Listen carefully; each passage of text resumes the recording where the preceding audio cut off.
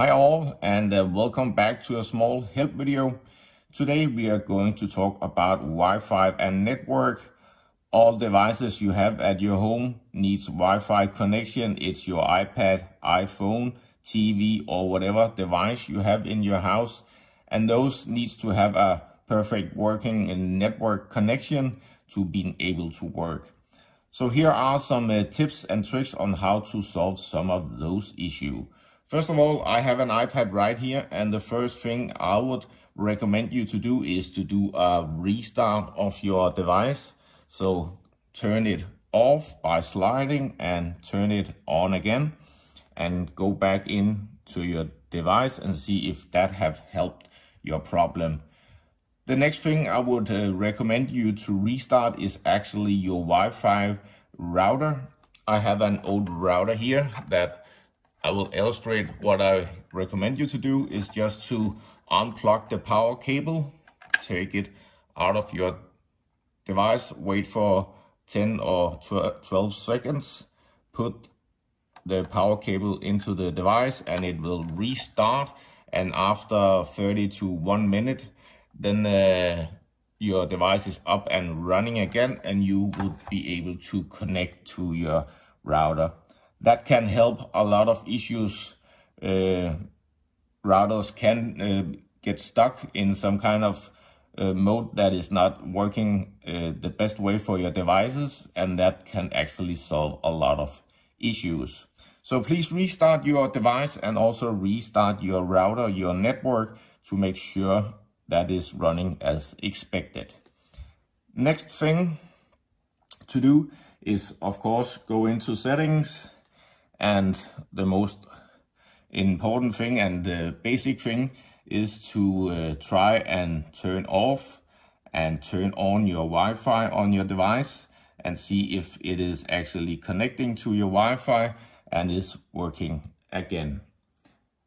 Another thing, of course, you can also do is to try and put your device into airplane mode. And over here, just above the Wi-Fi section, we have the airplane mode, so you can turn on the airplane mode, wait for 5 seconds and turn it off again, and your network will connect to your Wi-Fi, and that could also solve your problem. Next thing that the normal people would not think about is to try and turn off your Bluetooth. I sometimes see that Bluetooth could actually be causing some issue for your Wi-Fi. Normally, I would say it should be able to work that both of those are turned on, but I have seen old devices at least where you turn off the Bluetooth, stay off for the Bluetooth and try and go into your Wi-Fi section again and turn that one on, off and on, and that actually sometimes make your Wi-Fi and network work again. So have a look at the Bluetooth and try and turn that one off. Next thing is the location service. That is also another thing that normal people would think about. So go into privacy, and here you have at the top the location services, and in here you have different areas, and at the bottom you have the system services, and if you go into that one you get into a section where some of the basic services that your iPad is using actually using the location service. And as you can see, we have a networking and wireless. And that one I would recommend you to try and turn off. And go back to your Wi-Fi section. Turn that one off and on again. And that can actually sometimes solve issues with your Wi-Fi. So try and have a look at the location service, and the location service, you find that under privacy. So have a look at that and try and turn off the network and wireless part. So next thing up is to go into your Wi-Fi section again.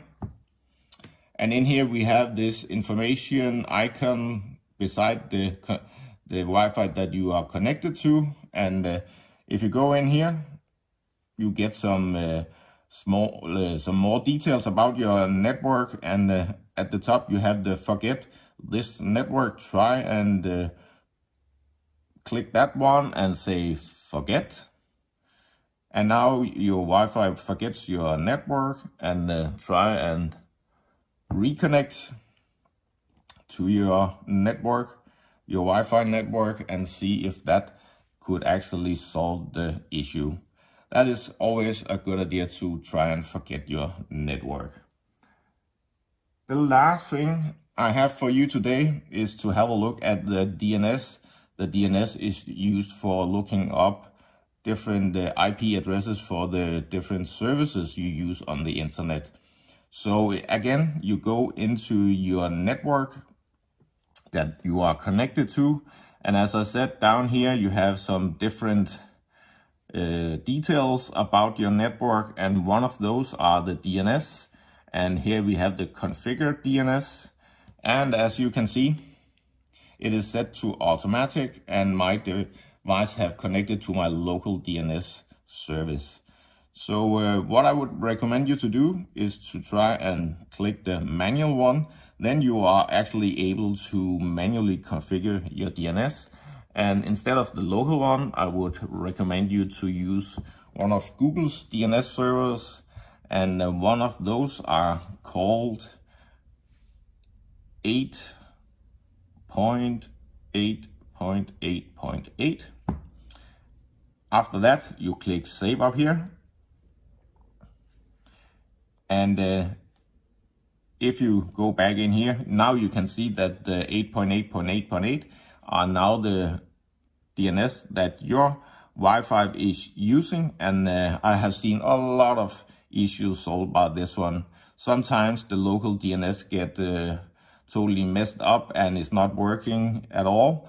And putting in a more reliable DNS server can actually help your Wi-Fi and network connection issues. So have a look at the manually DNS. Just go into your Wi-Fi section, go into your network, and at the bottom you have the DNS section, and try to configure it manually. So hopefully that can help solve your issue as well. So that was all I had for you today. These are some of the basic debug steps that you can do on your Wi-Fi and network. So hopefully you found a solution. If you like this video, give me a thumbs up. And if you have any comments or questions, just put it in the comments section. And please recommend you to subscribe to my channel for the upcoming help videos. Have a nice day.